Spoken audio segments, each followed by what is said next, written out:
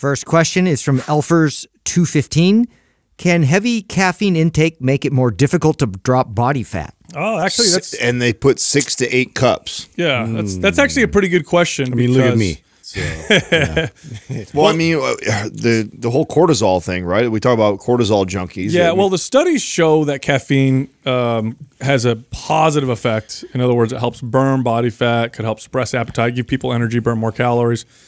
In terms of kinesthetic movement. Yeah, but the problem with that is that there's definitely a subset of the population that doesn't do well with caffeine. And if you abuse caffeine, it definitely induces this kind of stress state in the body, which can probably make you overeat, or make you not move as much. I know if I have too much caffeine, I get this paradoxical effect where my energy is not higher, it's actually lower, and I feel more depressed. To Justin's point, isn't the research that supports the benefits of caffeine in regards to the movement? It's not necessarily like caffeine goes in your system and helps speed your metabolism up or burn body fat. It's that when you're on caffeine, you for the most part should have more energy, more activity. Like overall activity increase. That's got to be most of it. I mean, studies will show that it improves insulin sensitivity, or at least coffee in particular. But here's the thing with caffeine. Does it improve your health or does it take away from your health? Because I've worked with lots of clients who had this kind of HPA axis dysfunction. Back then they used to call it adrenal fatigue, overstressed, overworked, hormone imbalances, and caffeine was not good for them. In fact, taking caffeine away after they adjusted improved their ability to burn body fat and build muscle. Yeah. So it's one of those things. It's got to be the right dose and for the right person.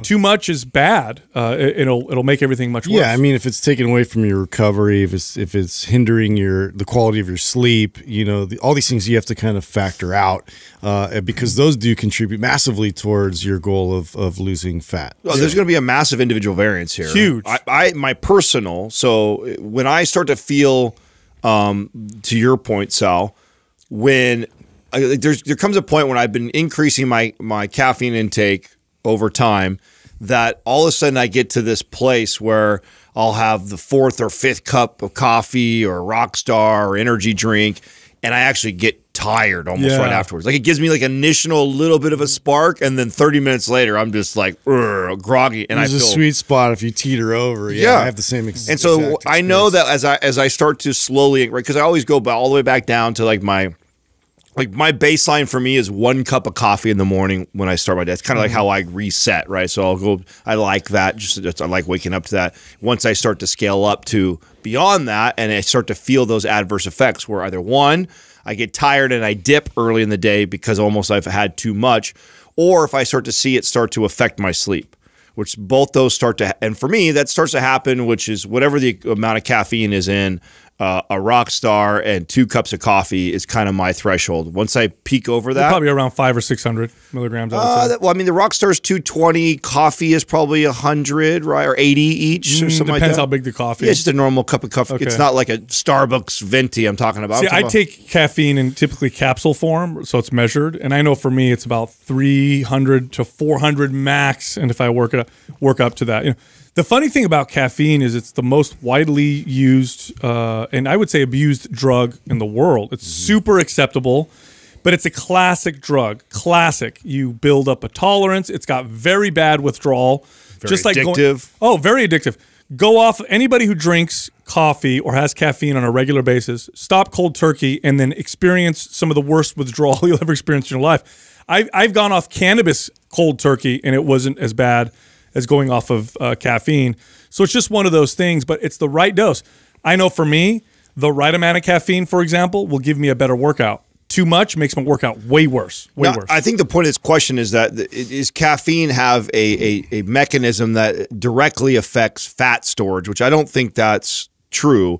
But I do think that, to our point, you can get to a place where you're having so much of it that it then begins to affect energy levels, which then can affect workout potentially and or sleep. And if you start messing with sleep, then yes, that will affect recovery, building muscle, and those things. There's a cause and effect. But there's not like once you hit over 400 milligrams of caffeine, you now start to store more body fat or something like that. No, that's not how this works. But each person probably has a threshold to where you start to see some side effects that could negatively affect you in your pursuit of fat loss or building muscle. Yeah, because the thing is, it's a central nervous system stimulant, so theoretically it makes you burn more calories. But when you really look at you look at, just look around. Look how many people have caffeine and how many people are obese. It doesn't make up for extra calories. It doesn't make up for eating poorly or not exercising.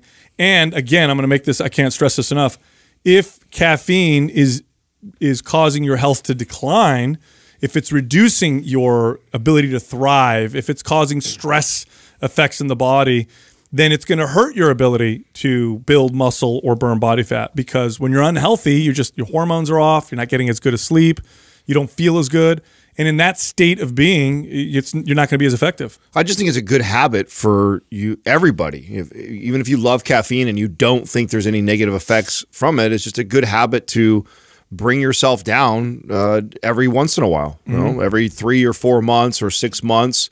If you know you've been consistently having X amount and that X amount continues to grow, that it's probably smart. And I mean, for the least, it'll be cheaper for you. You know what I'm saying? If you get to a place where, like I said, where I'm a rock star, 2 coffees, you know, that's basically $3, $6, you know, $10 of caffeine that I'm taking in a day, completely going back all the way the other direction, then it only cost me the $2, $3 for a cup of coffee to get the same effect. So, I mean, I think for financial reasons, it's smart to do it. And then also for the addictive properties that come with it.